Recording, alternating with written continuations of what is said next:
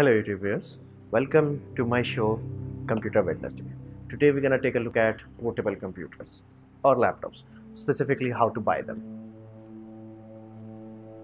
Why do you want to buy a laptop? There are very simple reasons for that. First, it's all-in-one. So basically everything you see, monitor, keyboard, mouse, CPU, all in one.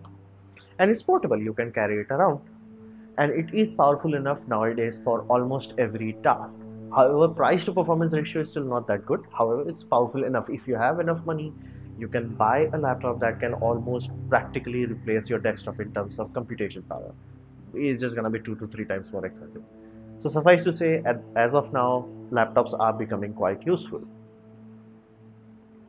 Now, there are main factors when you are buying laptop. These two laptops I'm showing you are at the extreme end. So basically there are scale. From one end of the scale you have portability, basically very light, thin and light, ultra weight, ultra light, these sort of things. And on the other end you have performance. Basically they will use desktop CPU, full desktop grade graphics card, like SLI, have actually 2 graphics card, and all those things have 120 hertz display. And so there are factors, and you can't have it all. Basically, let's say you want a desktop replacement laptop. Basically, you are tired of your desktop and you have to move around, and you're like, okay, I'm gonna buy a desktop replacement. You will be more towards this end. And let's say all you want to do is watch YouTube videos, do light browsing, and you don't actually need to work on it. You will come more towards this side, basically ultra light. Nowadays they can even come with a battery life of 8 to 9 hours. This on the other hand can barely give you 20 minutes. And some laptop, what they do is disable dedicated graphics card, and by that method they can give you around 2 to 3 hours. So there's a compromise. So you have to know where you are. Like, do you need portability or do you need more performance? That's up to you. This is the first thing you have to decide. And let's say you made up your mind and you're like, okay, I'm gonna buy a performance-based laptop. So there are these many brands, as you can see: Lenovo, Asus, HP, LG, Dell. So how do you make a decision among these? Very simple. All these things affect its affordability, because same configuration in HP is one cost versus on Dell. Second, availability. Let's say in your country or in your district, Lenovo does not have any stores where you're gonna buy them.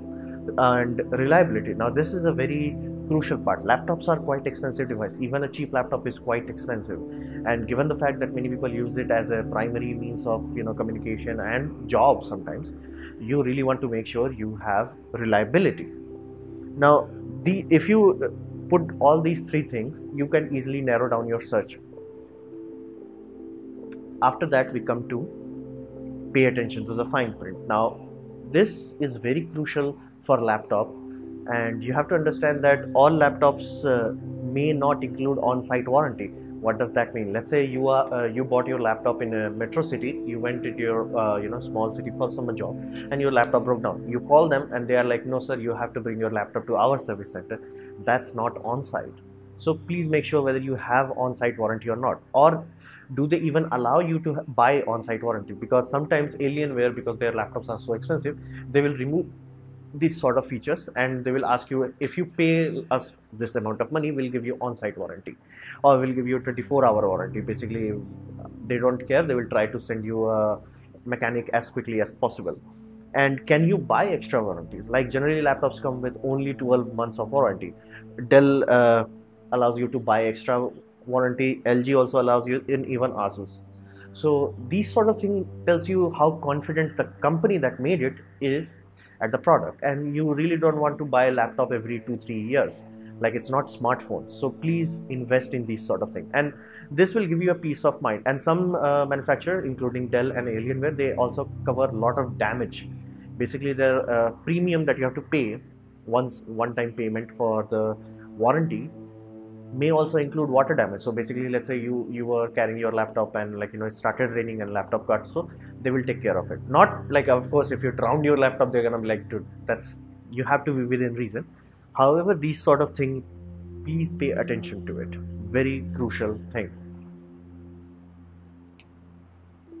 Now we come to ports. Now these are quite easily most neglected part, and this will become your big hassle if you want to upgrade your things.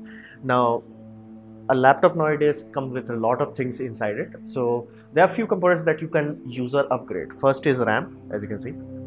Now be mindful, not every laptop actually has 2 slots, some have 1. So please check for it, specifically if it's designed for portable or it's too cheap. So please be mindful of that. And if let's say you find there is only 1 slot, make sure you upgrade it right away, as in like buy a upgraded one, because those laptop memories are not cheap on the open market. And then you have to find what kind of hard drive it accepts, like and then this is a very crucial part. If you are dealing with laptops, sometimes laptop manufacturers will say, okay, this Asus laptop comes with SSD, however when you buy in your region the SSD was not there. This could happen. That's why please pay attention to this sort of ports and things like that. And these are very fine print detail, you have to like dive into it to figure out. So you can also have a M.2 port basically, but again, even if it has a M.2 port, you have to make sure whether it's a SATA port or NVMe. Basically NVMe is better, just go with it. NVMe basically allows, you know, higher throughput. And sometimes you can find a laptop that in this slot they will give you Intel Optane module. Now it is a SSD, yes, but it will not store any data. All it is a cache memory. So more laptop you use, the faster it gets, because it's storing all the cache memory.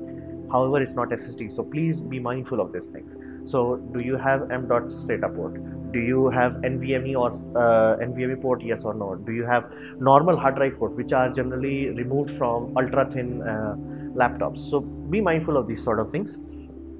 And ports, generally people kind of neglect it, however it's quite important, especially if you want to do something with it. Let's say you only got USB 2.0 port and you are like me, you are doing videography.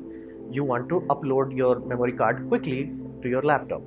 However, the card slots that are generally built in, it's USB 2.0 most of the time, not all, but most of the time. So you want to buy, okay, I'm gonna buy a USB 3.0 reader. Here's the deal, your laptop did not have port for it, or there was a port that you already used for something else.